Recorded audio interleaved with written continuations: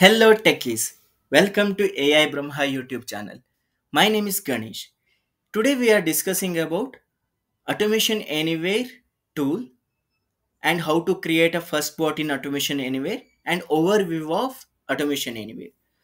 So if you're new to my channel, please subscribe to the channel and hit the bell icon. So directly we will go to Automation Anywhere tool. So this is the Automation Anywhere home page. So if you want to create a task bot first time, then this is a good video for you. So how we can create a task bot? So there is a two possibility. One is you can go with the explorer and here you have a create bot. So another possibility is you can go with the automation and you can create a folder from here. Okay, so you can give a folder name, description, path. So already I have created a folder as a new.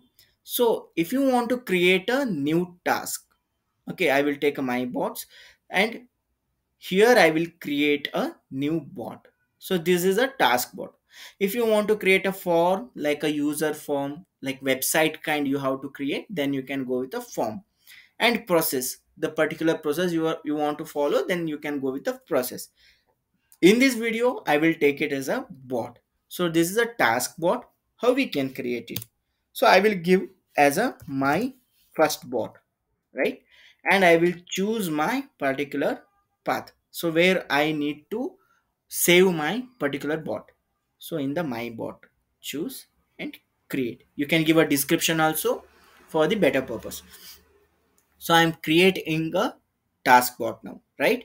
So my task bot is ready for available, right? Ready for development now. So here if you see, so if you click here, so you will get all the activities like explore, home, discovery, automation, activity, manage and administrations, correct? But so we are very much focusing about only automation uh, part, right? So that's why I will recommend you go to automation, and here we have a different section, three different section. You can see it here. In the left hand side you will get variable, action and triggers. Okay, so where whatever the variable you want to create, so that you can use a variable panel, right? So clicking on plus and you can create a variable. And if you want to take any actions like message box, prompt or any web services, so you can search it here and drag and drop. So that is a action panel.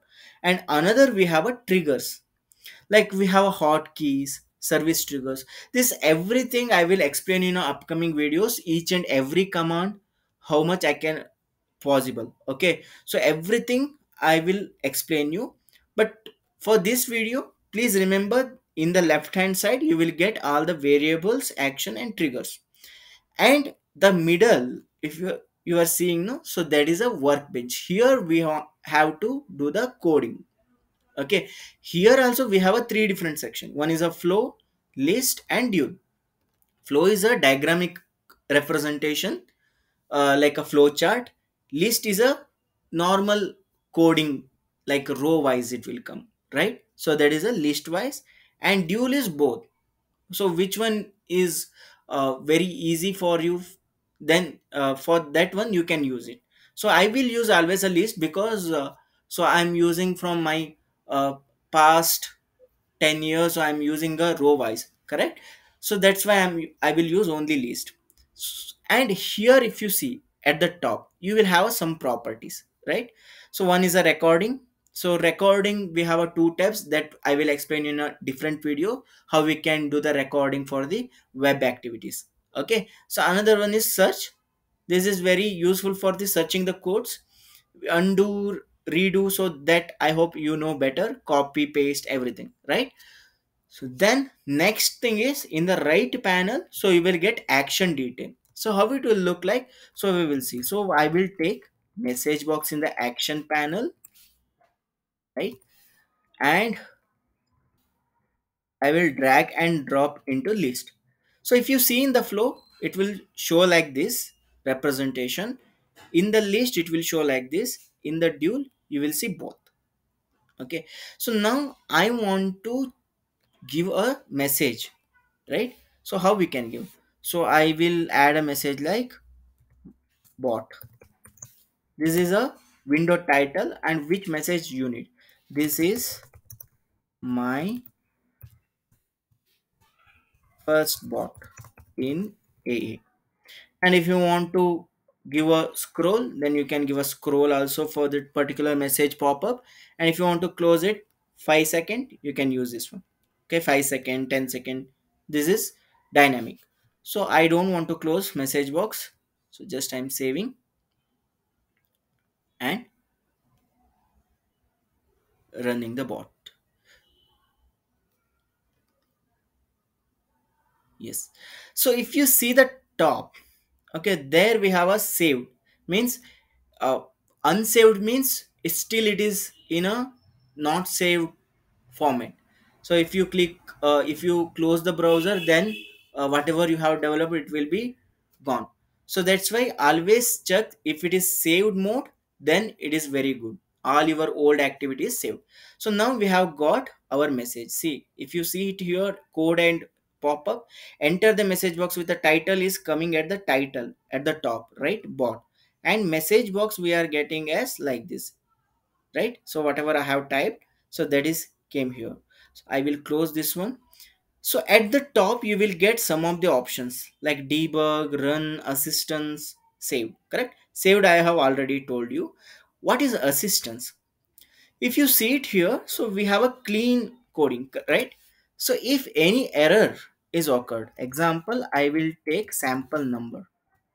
Okay, so why it is coming error here? Message box always take a string variables, right? Strings it will take, but I am giving a variable as a sample number, right? How we can convert, I will tell you, dot to string, but that is not required here. So I am talking about the assistance now, right? So if any error comes into the picture in your code, you will get a notification in a assistance. See, message box action 1. So this is the error, you will get it in the assistance. So you can like it will act as a chatbot. Once you will clear it, so it will vanish from this assistance chatbot, right? So just I will make it as high, right? So another option is run. So whenever you want to run the bot, you can run it. Another option is debug. So what is this debug? So in the common coding language, right? So we have a debug option to check each and every line in a slow way, right? So that is a debug. So if you click on the debug, it will show like this. Here you will get start, start over, like one by one. If you want to execute one by one line, then start over, stop also you can do. So these are all the things in the debugs. So one most important thing is here you may get a question from the interviewer, or in the advanced certification and master certification this question was there. Okay, so what is the question is, user in the debug mode and he want to change the code, how we can proceed the next. So this was the question asked in the master and advanced automation anywhere certification. So please remember the question, user is working in debug mode, like running in the debug mode, he want to change the some of the properties of the code, like code he want to change it. So what he can do next? So here if you see in the debug mode, you can't change any of the code, correct, properties, you can't change the properties of the code because this is like gray outed, right? So how we can do the like changes in the code? So if you come like exit the debug, it will come as a normal way. So answer was, user should exit the debug and change the properties of the code. So that's it. Please remember this question. And the next thing is, here you have a three dot.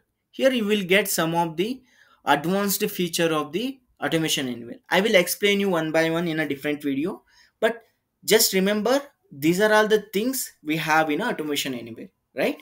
So please subscribe to the channel and hit the bell icon to get more AI related video from the basics to the advanced. So I have created another video series for interview purpose. Just watch all the videos because that was awesome questions which is asked by some of the MNCs and top level people, right? So they have asked so many questions that I have combined and made a videos to get the solution, right? Please subscribe to the channel and get the benefit. Thank you very much.